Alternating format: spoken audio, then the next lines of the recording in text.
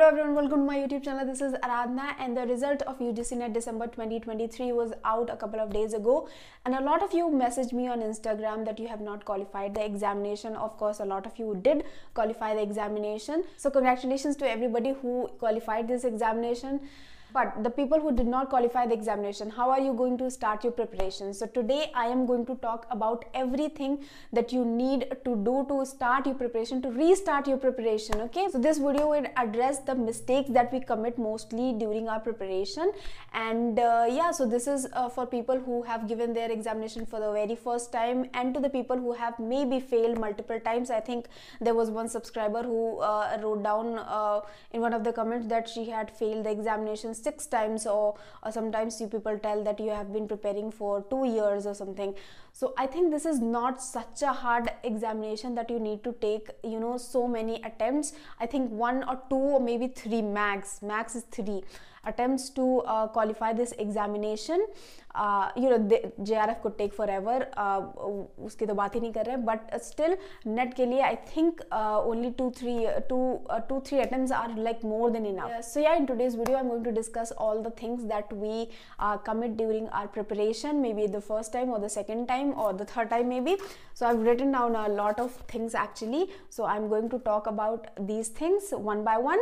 So let's get into today's video. And if you have any personal query, then you can message me on Instagram, so follow me, link is in the description. And now let's get started with today's video. Okay, the first thing that I need to address is that you need to give at least 6 months to this preparation, okay, to the preparation of this examination. No matter what, at least 6 months are are needed to qualify this examination. I don't think anybody can qualify this examination if they have not prepared for at least 6 months.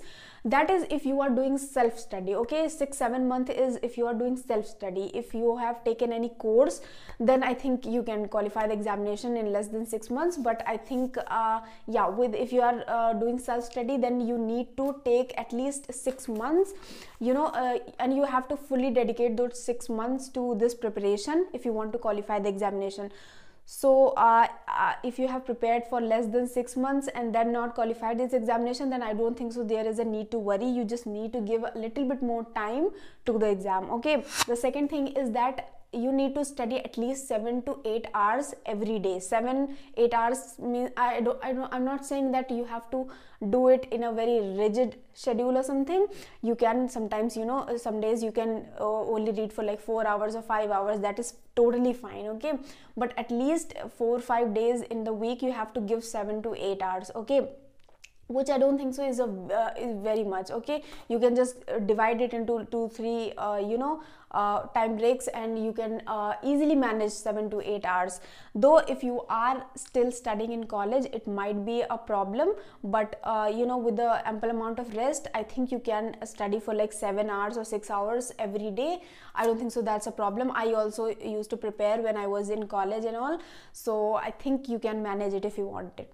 Okay, the third thing is that it depends a lot on how you are studying. That is, if you are taking a course or you are doing self-study. Self-study might take a lot of time to qualify this examination. It took me, I failed in my first attempt, then you know, but still I did self-study. I did not take any course. I did use YouTube videos a lot of them, I don't deny that, but I think if you're taking a course, then you can, you know, qualify the examination much easily than anybody who is doing self-study and making his or her own notes, okay. So that depends a lot. So if you are doing self-study, then it might take a little bit of time. There is no need to worry, okay. You are going to qualify the examination, maybe not in the first attempt, then maybe in the second or third.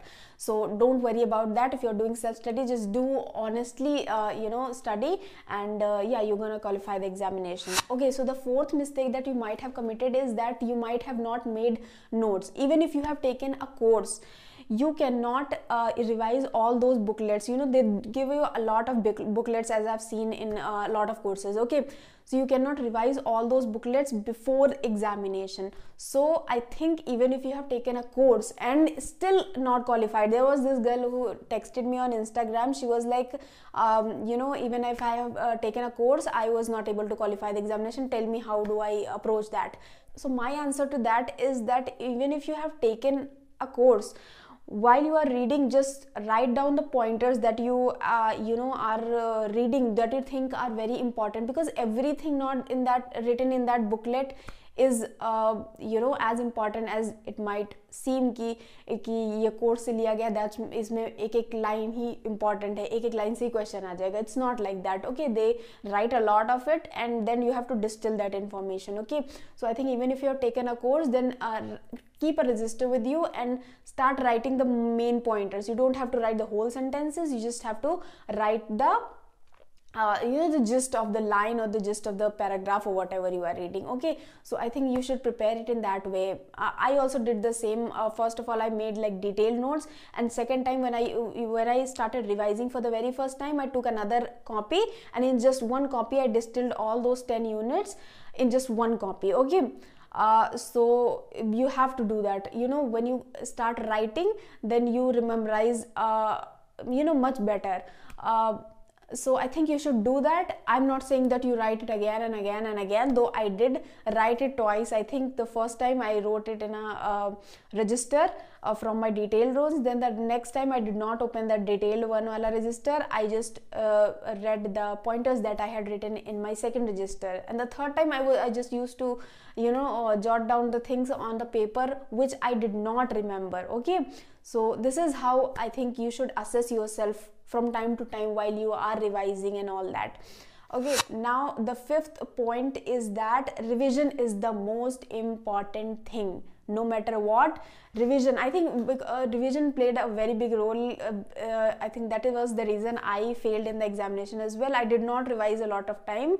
I think you should revise at least 10 times before appearing in the examination. If you are doing it, that I have to qualify, even if you are giving it for just to get an experience for the very first time, then it doesn't matter. But if you are giving it that I have to qualify this examination, then yeah, I think 10 times to revision is a must. Okay, so revision is very important. Revision ke liye I have made a video which I'll link in the description and also here somewhere on the I button, so you can check that out. Revision ke liye I have told everything, so revise in that way, है ना? And yeah, 10 times revision is a must. Sixth point is that develop interest in your subject. Okay, a lot of you tell me that why have you made such notes in such a creative way and all that. I had to take a lot of interest in literary criticism, literary theory. I mean, these were some of the areas which are not taught in such detail in MA. They are just touched upon a little bit, but they are not taught. And there are a hell lot of writers जिन्हें मैं जानती भी नहीं थी. I mean, I had not even heard their name. Okay, and I was like, ये सब लोग हैं कौन?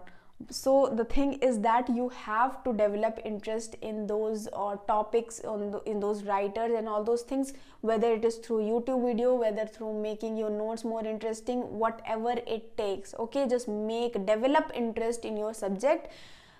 You will get better at memorizing things if you take interest in that subject. Okay, if you take interest in your subject, it becomes a lot easier rather than just saying that I'm going to just cram all the information. So the thing is that develop a little bit of interest and you will memorize, you will see the difference. If you have interest in Shakespeare, then you don't have to force yourself to read his play or read those lines. You will remember all those lines. Okay, so I think that interest helps a lot actually. Now the seventh point is that literary theory, literary criticism and cultural studies. These are three very important topics after British literature. British literature say I mean British poetry, British novelist, British dramatist, British non-fiction writer, fiction writer, everybody.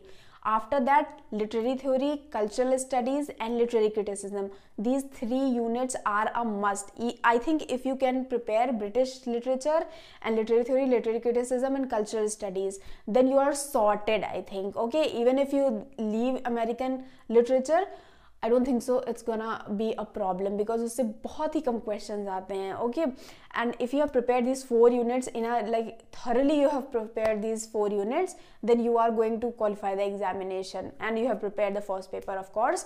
So I think this is very important. You people ask where is American literature, this and that, Indian literature. I think if you have prepared British literature in a very detailed manner, then I think you are going to get a lot of marks from there only.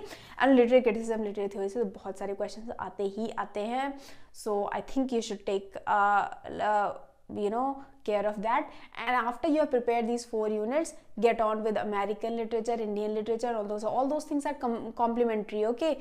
But you have to first prepare British literature. That is the most important thing in English, right? Now the 8th point is that how you need to revise. Cramming information is very important for any examination. I mean, competitive examinations this is, I think, one thing that I don't like. It's mostly cramming a lot of information.